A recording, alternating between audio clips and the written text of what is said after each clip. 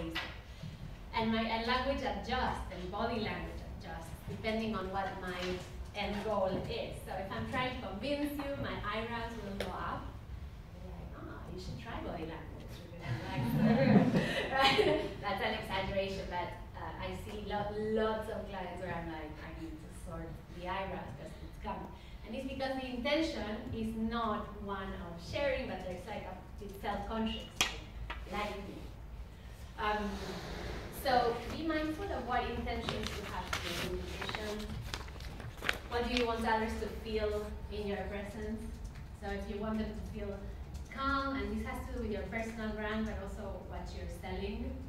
So if you're selling a super efficient, right-on type of app where you get all your information, or a dashboard where everything is super clear, but your pitch is all over the place, and you as a speaker are kind of like nervous, it's hard to believe that that app is designed so well, that it's so efficient and so on. It's gonna be a harder sell.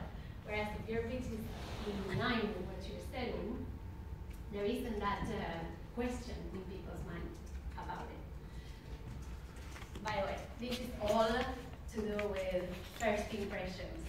Of course, and so someone signs a deal, there's so much due diligence. So they will check everything, and so you might get away with some things.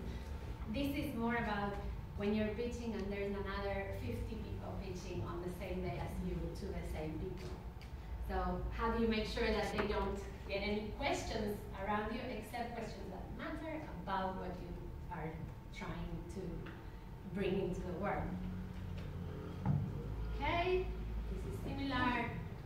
Can I have one person come up on stage, try to do this? So try to be steady and do this panic thing and tell us who you are and what you do.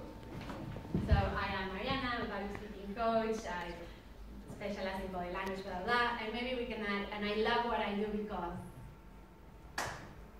one. Ryan.